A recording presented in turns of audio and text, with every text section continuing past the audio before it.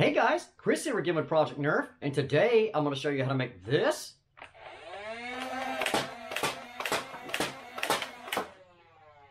Do this.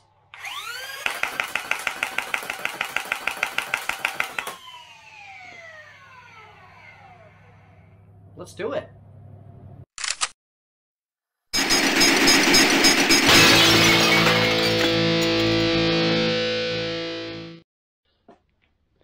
Alright guys, so we've got this knockoff Stryfe up here with the select fire kit in it. We've got a few hurdles to jump through with this blaster. The first of which is going to be the abysmally small battery tray. And a thumb screw would be pretty helpful there, as the screw goes flying across the bench. There we go. That's small. Well, it's real small.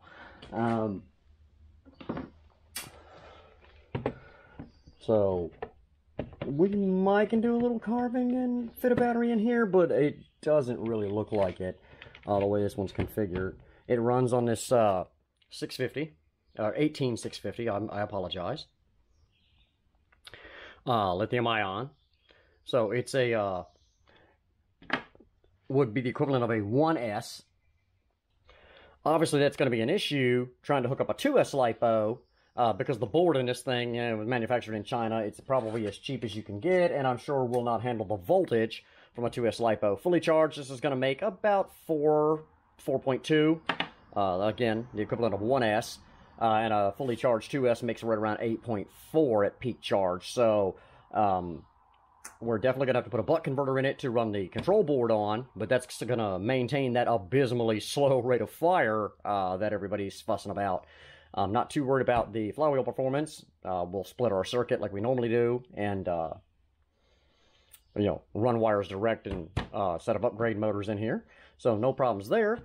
Other than that, it's just going to be really a matter, guys, of finding a hole to finding space in this thing to put everything in. So let's get it cracked open, and we'll go from there. All right, a couple of things here. This little black rail that was on the top right here, that's got to come off. And I just tapped it once or twice with a hammer and it let go. I don't know if it was on there from the factory or if I put it on there when I did the kit. But neither here nor there, definitely got to come off or the shell won't split. All the screws are the exact same size, which is great. I like that better than a stock Stryfe, to be honest. And we should be where we can take this thing apart. Okay, let's take a look in here. And see what we got going on. That looks hauntingly like a stock Stryfe cage, which is great. We're going to check that in just a minute here. Let's get a few parts out of here.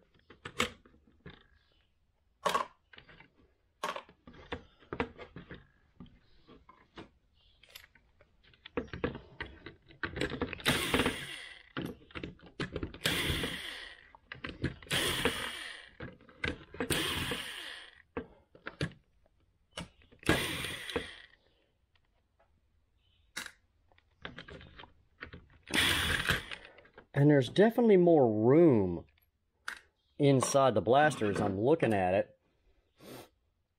than there is in a Stryfe. Particularly if you look down in the handle here. This goes a little deeper, but then this area is opened up more. Definitely in this area here where the wire channel is at. Definitely a little more space in there. Let's see if we can get the cage in the front end out. There we go. Okay, kind of cool. It's got the rubber O-rings down here to seat the bottoms of the motors in. It's even got a textured flywheel on it, which is pretty cool. Probably hang on to those for another day. Plastic pin in the access door instead of the metal one that the Stryfe would come with. We're going to go ahead and pull the mag release out. To this point, that has been the only screw that's different. We're going to get the trigger out of the way.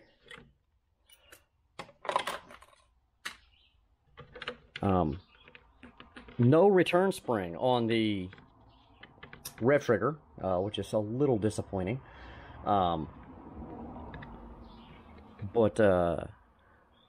yeah, all in all, it's not too big a mess in here. We'll take a couple of screws out to get this pusher mech out, because we're definitely going to have to play with that. Alright, so even the cage screws, they're a little bit different. They're a little sharper, a little pointier. Maybe a hair longer, not much. But yeah,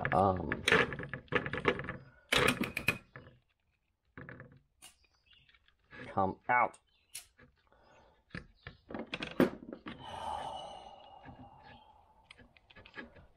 Give me one of those builds.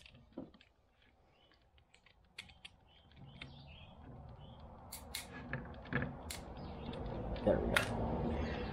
Alright, so for the sake of this, we're just going to go ahead and snip the wires to the cage because we don't need them. And let's grab a stock Stryfe cage and see if it fits in there, just to say that we did.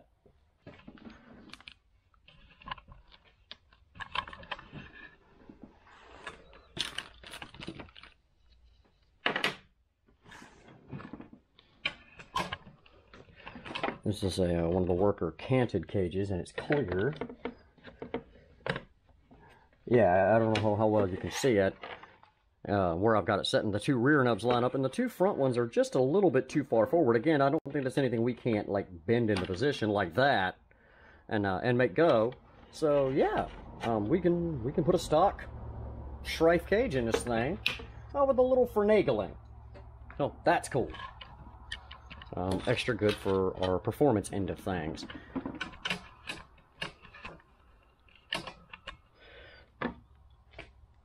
Alright, let's get the rest of the guts out of this thing and see what she's got going on, and then we'll talk about it a little bit more. Alright, so we gutted it out. There's two screws that hold the board in. The switch for the select fires on the bottom side. You can see where we cut our motor leads off. Our battery leads are big, heavy ones, so that's good. Red and black leads also running off to the pusher. Now, this is a very interesting pusher mechanism because it's completely self-contained. So, ultimately, I don't know how well that'll hold up over time. Okay, and then our switches over here, we have our rev trigger. This one is the fire trigger, and then this one is the pusher catch for the select fire. So when the tail of this comes back, here at the end of my finger, it actuates this little rocker switch right here, and I guess tells it how many darts it's fired, how many times it's gone off. So, all that's good. So, other than that, it's pretty simple and straightforward tear down. Nothing too fancy going on in there. So, here's what we're going to look at doing, guys. Obviously, again, we're going to have to put a buck converter in here because our 2S, I'm sure, will just torch this board.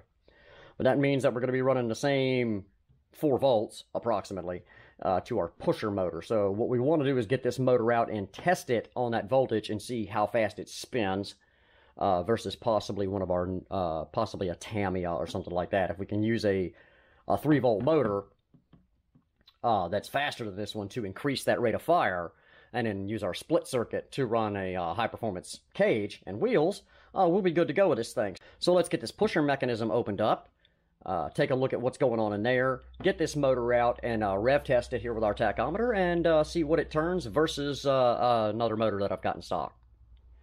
Now what we're going to do here, guys, is use my tachometer and this flywheel. You can see I've pinned a little silver spot on it because the stickers that come with these things don't stick particularly well to that smooth surface.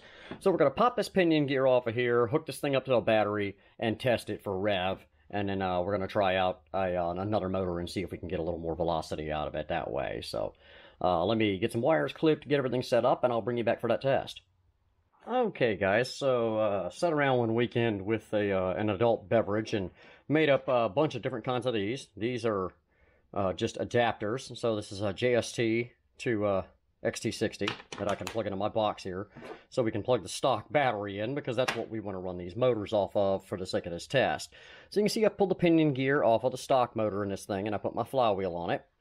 And again, hopefully it shows on camera, there's a spot painted on that flywheel that the tachometer can read. Got a Tamiya Sprint Dash laying around that's going to run on the same voltage, and we're very curious to see what kind of revs these motors are turning. So let's go ahead and get it hooked up and see what we can get here. All right, so we're going to plug that in. We're going to plug the stock battery in. It's got a pretty good charge on it. It's 384, so that's certainly nominal voltage. It's not 100% peaked, but it's not too bad.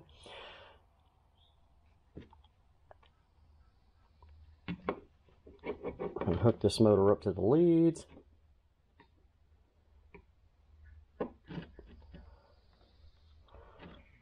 Hold it up in the air, flick the switch, and it goes. Alright, so we're going to fire this up, put the tach on it, and see if we can get a reading.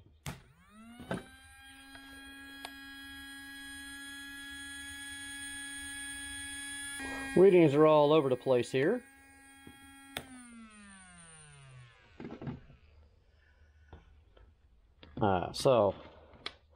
But I was seeing a lot of 12s and 15s in there. So we're going to pop the flywheel off.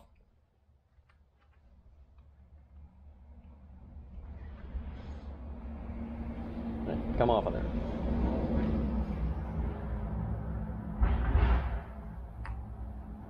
There we go. And we're going to put it on the Tamiya motor.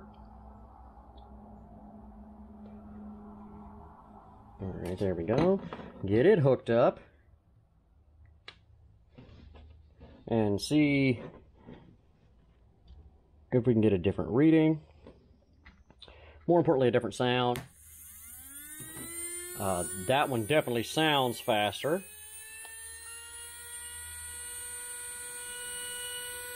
Oh yeah.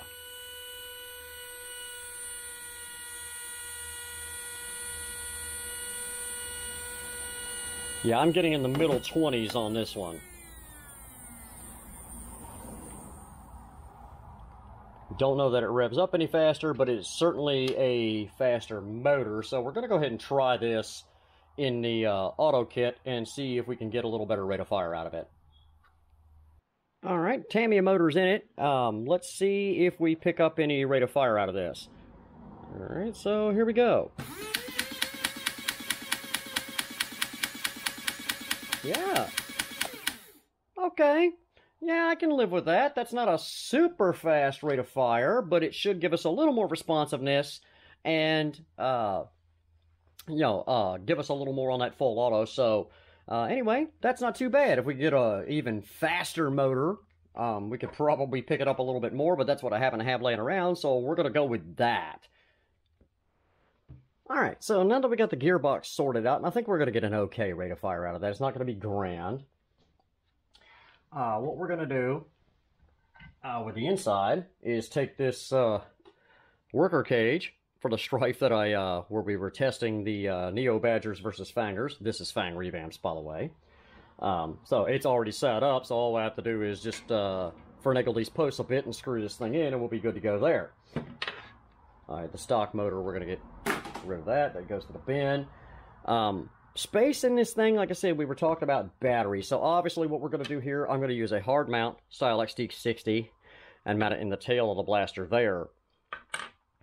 And then it's got this huge, the AR one's got this huge stock. So there's going to be plenty of space because the buffer tube is very short in this blaster. So there should be plenty of space in here to put our 960 graphene and just run the wires through. So we'll get that taken apart and taken care of. And I was just looking at things. The stock battery tray on it looks like it will fit our buck pretty well. And that fits in there. It's a very nice friction fit, actually. So we don't have to worry about it going anywhere. Yep, and that closes up. So there we go. The MOSFET that we're going to be using is just one of these little minis. I'll show this off if you guys haven't seen it.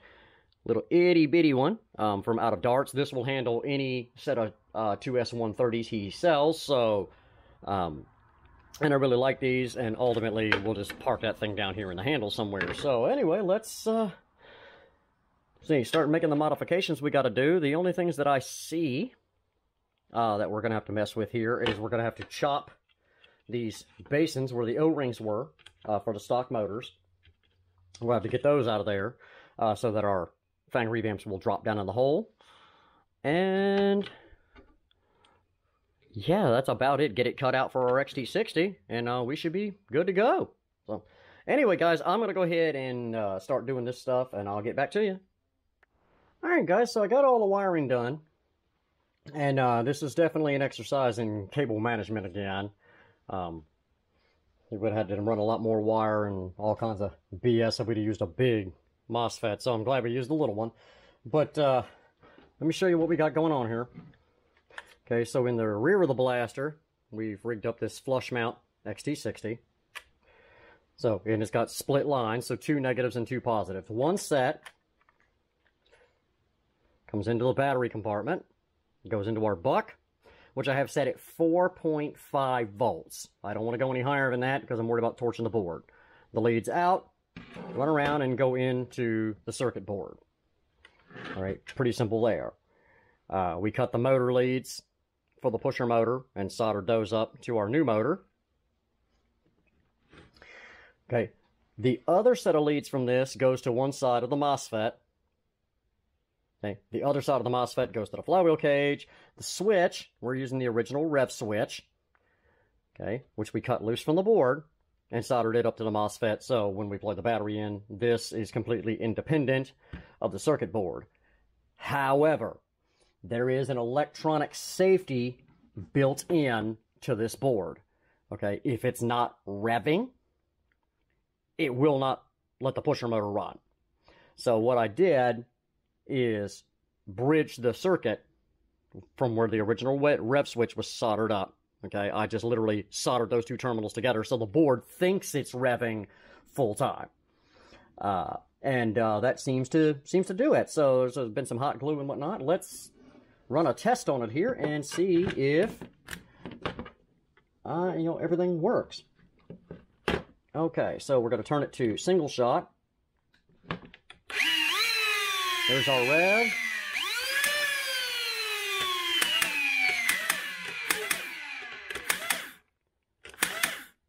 Okay, well, that's not too bad. Burst shot.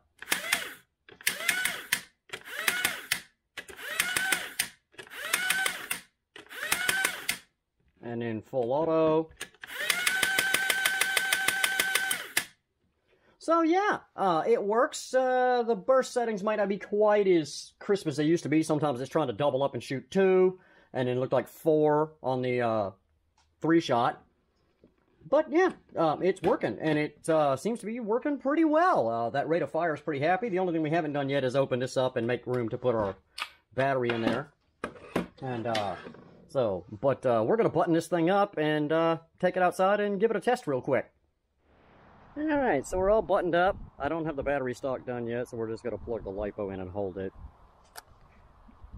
Alright, let's try single shot. Alright, well, it doubled off those. Burst. Alright, well, those are both shooting 2, even though it was supposed to be a 3-shot burst in full auto.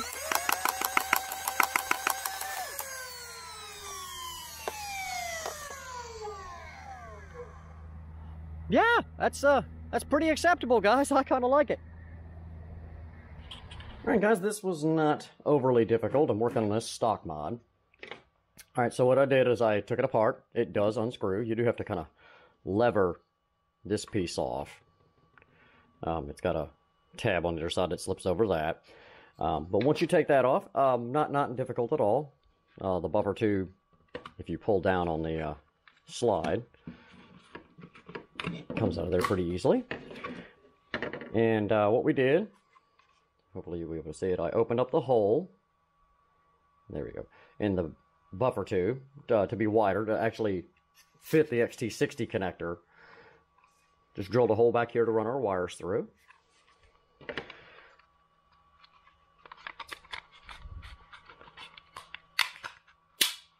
There we go, there's that. There's a wall in the stock here, and on the corresponding side. So I drilled and sanded that out so that the wire can come through. The battery's actually going to set right in there. So, I'm not getting too fancied up on you. If we set that back together, you can see I cut this off, and I used a razor blade to do this. You could use your Dremel. But we should be able to take our 960 battery, or 950 rather, drop it in there like that, screw that cap back on, and boom, there you go, battery stock. Just take a couple screws out, swap your battery, you're good to go. So anyway, I'm going to go ahead and get my extender made to extend this to the back of the blaster, and we'll be ready to rock. Okay guys, hopefully we're not getting too much glare off the board here. I'll show you what I did with the wiring. It's pretty simple. Alright, obviously we put our battery connector in the stock. Alright, so we ran 2 sets of leads off of it. So we ran one positive off to the board, off to this MOSFET, and the other one down here to the buck, like this. Okay. And then the exact same thing with our negative. So we had one coming here to the MOSFET, another one coming down there to the buck. Okay, off of the MOSFET, the positive and negative wires went over to the cage. So there's your negative.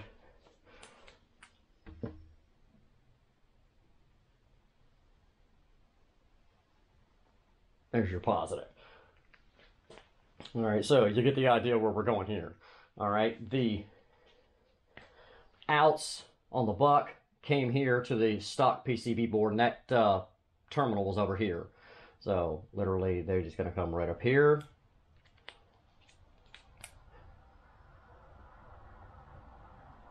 Like that. Okay, and I set the buck, guys, to 4.5 volts output. I figured the board could probably handle that. Okay, coming off of the board over here are the wires going up to the pusher.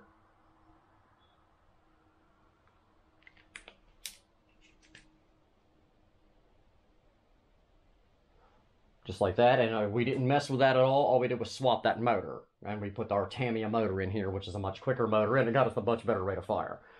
Coming off the board on this side, there's 3 sets of leads to 3 switches. Okay, you don't have to mess with 2 of those. Okay, so you had the lowest one comes down here to the rev switch, and you had one here to the fire switch, and one over here to the pusher stop. Okay.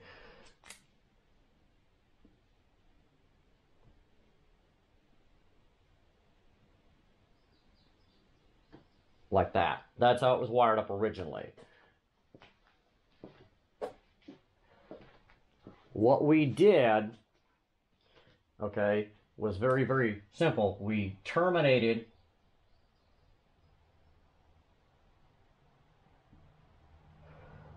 the wires from that rev switch. Let me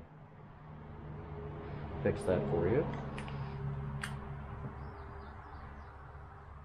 Okay, and ran them up to the bottom portion of the MOSFET. So they're now going to run over here like this. And yes, it looks like a confusing mess, but it's really not that difficult, okay? Ultimately, what we ended up doing was cutting the main battery plug off of the board, okay, and wiring the output of the buck to that. And then we cut the main rev trigger off the board and wired that to our MOSFET. Okay, and that is the only modifications that we made to the wiring on the blaster. Okay, so There's one more thing I wanted to point out, and I said it in the video, but I know it's really hard to see. This connection right here where we cut this rev switch off, there's an electronic safety built into the board that if this is not pressed, it won't push. So what I did was bridge this connection. I just soldered these two pins together on the board so that when you turn it on, the board thinks it's revving full time, even though our rev is now controlled through the MOSFET up here. But and that's how you bypass that. That's how you get past that electric safety. You just bridge these two together. You can take the wires and twist them together. Again, I chose to solder up the pins. But very, very easy mod. Like I said, the Stryfe cage does in fact fit it. We had to take the two front posts and kind of push them in just a hair. It wasn't much to make the cage drop in. Other than that, the battery compartment was a perfect fit for our buck. And then the stock, as you saw in the video here, made a really, really nice spot to put our battery. So, if you have any questions about the wiring on it or anything like that, feel free to give me a comment. All right, guys. Yeah, I'm going to call that a big-time success. We took a $45 blaster that came with a sweet body kit. That was select fire from the factory, maintain that select fire. Does act up a little bit, but due to our faster pusher motor, if we set it to single fire, sometimes it doubles off. Like that. Our burst setting seems to shoot 4. But our full auto rate of fire, well, much impressed with that.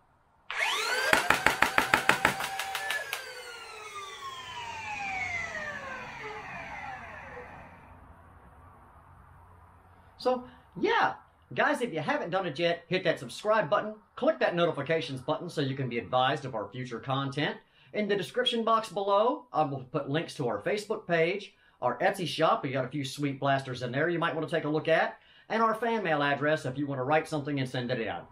Guys, till next time, this is Chris for Project Nerf saying, have a blast.